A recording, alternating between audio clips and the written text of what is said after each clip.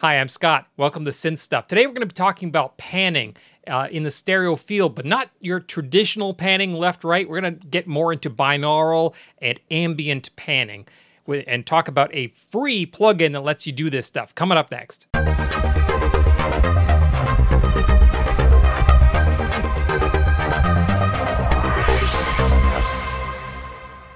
So it's great having all these synths here, and I can play... Oh, actually, the Summit sound the patch I have on there, total tangent here, but the other day, Paulo at Synthmania posted a patch that he had created on his OBXA that was a talk sound, and I thought, hey, I could do that on the Summit, so here's my version of it. And I think if you know talk, you'll know that sound, and you'll know what song that's from. I was thinking of maybe doing a series on sound design of classic 80s songs like that. If that's something you might be interested in hearing about and how you can actually create those types of sounds on various different synthesizers, leave me a comment in the discussion section below. Okay, on with the stereo panning. Panning, typically you have a sound that's in the center, or you can move it more in one ear or the other, and it adjusts where that sound sounds in the stereo field.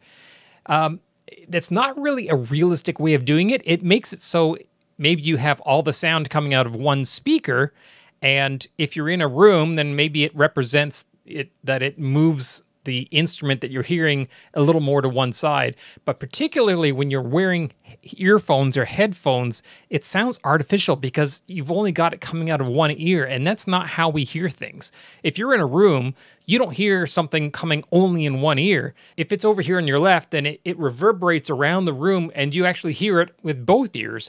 Maybe one ear hears different reflections or different timing than the other ear, and that's how your brain knows, hey, the sound is over there, but you're not just hearing it on one side. So panning things is really an artificial way of doing that. With Dolby ATMOS processing like we have in Cubase 12, with the power of processors today, you can simulate that delay and reflection and actually move sounds around. So you could have your mix where you have this instrument is 6 feet up and over here, this instrument is down below me and it's going to be behind me, and it will actually do all the calculations required to actually make that happen so that the sounds appear in the sound field, and then it will mix it down into two channels that you can hear. But you don't need to spend all that money on Cubase Pro to get that effect. In fact, you don't need to spend any money at all. There's a VST plugin that for free made by Sennheiser, and it's called Ambeo Orbit, and it lets you move the sound on the track on which it's installed anywhere in the sound field. 360 degrees, up, down, adjust the room size, reflectivity, all that stuff, and it's free. Over here, you can just barely see in the picture here, I have the JD800. So I just picked a few cool sounding sounds out of the JD800 and recorded a really quick and dirty little track in Cubase to do this demonstration. Let's have a look. So here's my track. It's very simple. We have bass, pads, and a plucky sound. So if we listen to the bass over here,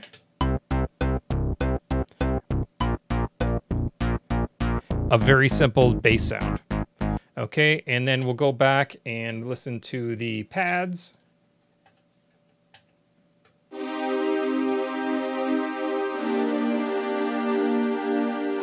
Very nice. And we will go and listen to the plucky sound.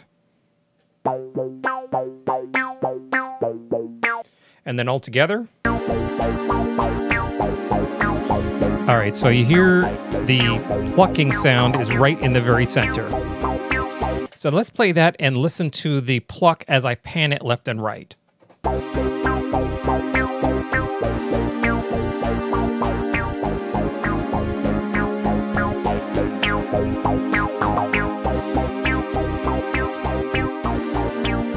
Okay, so now you hear it's far on the right, which sounds unnatural because things don't actually work that way. Now that I brought the sound back to the center, let's bring up that Ambeo Orbit plugin and I'll let you hear exactly what this thing does. So here's the plugin, and as you can see, it's very simple. You have several different controls. Elevation changes the apparent height, so it's either higher up or lower down. The azimuth changes where in the spectrum it actually is going to appear. you can change the type of room, and you can change the size and reflection level. Clarity is the overall amount of processing to how clear the sound actually is. And the width I'll talk about in just a moment. So let's first listen to the sound in isolation and hear what this thing actually does.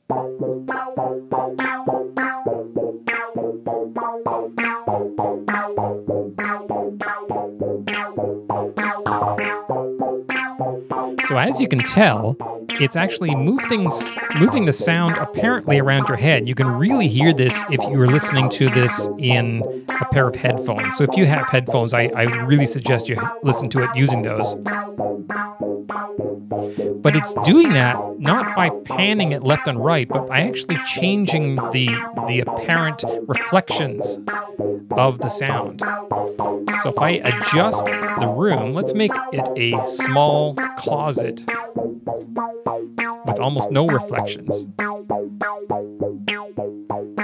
And you can hear it's still rotating it around us, but not panning it. I can change the width. So let's bring it back to, say, drywall. A little more reflective, a larger room. You can make it very reflective with a huge room. Now you get all kinds of reflections.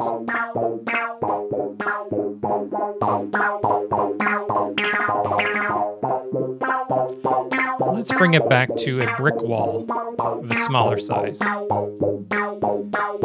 Now, if you'll notice, we have a curve here, and that represents the size of the actual apparent sound source. So if I change that to wide, it makes it sound like it's coming from a larger area. If I bring it down to the 0, it makes it sound like it's coming from a point.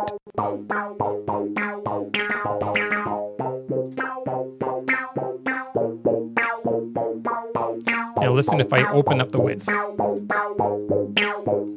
It's a much larger sound source. I can also move the elevation so it sounds like it's coming from high up, or down ear level, or down on the floor.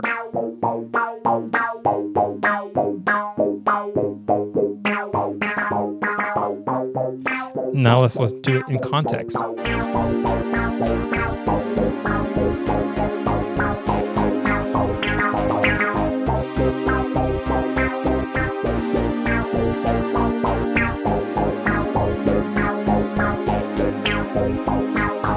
And of course, if we want to, we can record this as automation.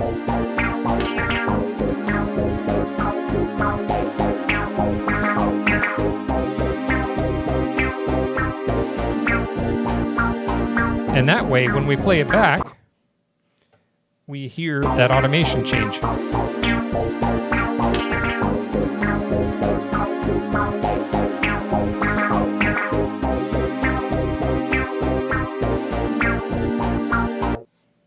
So as you can see, just by using this simple free little plugin, you can really give sounds a lot of space and movement in your mix. And you don't have to actually rotate it around your head like I was doing there. I was just doing that as a demonstration. If you wanted just to have your guitar over on the left a little bit, but you just don't want to pan it there, you can actually move it in space inside the mix that way. And you could have multiple instances of this Ambeo Orbit on different tracks that have different sounds. So you can move sounds all around your mix inside a virtual room, which is really cool. You can also automate any of those parameters. So if you want to have the thing rotating around your head, you can actually automate that and record that in your DAW. So as it's playing, it's rotating a sound around your head. I actually use that a lot. I have a couple of tracks where I have sounds that continuously rotate slowly around your head. And I usually time it so that it's maybe 4 bars for a full trip around your head. And it just gives your track a little bit of motion and keeps it from sounding stale and listless. I have to thank Andrew Hyang for the idea of this, because he actually did something on stereo fields, and he literally talked about the exact same thing, how you don't really want to pan things around because it sounds artificial. His idea was something else that I've used before, where you take filters, and you take like 2 comb filters, and you make a single sound and pull the individual parts of it apart so that each channel has different frequency parts of that sound, and it widens the sound, gets it out of the center of your mix, and you can change that and give your sound some motion without just panning it out one way or the other. So this is a really fantastic mixing tool for your tracks. Give your tracks some life, and of course you can't beat the price. That's a quick dirty video for today. I hope you like what you saw. If you did, please click like, subscribe, click that little bell down below. It really helps us out when you do that. And if you have any comments or questions or suggestions or corrections, please leave them in the comment section below. I read all the comments. Thanks for watching.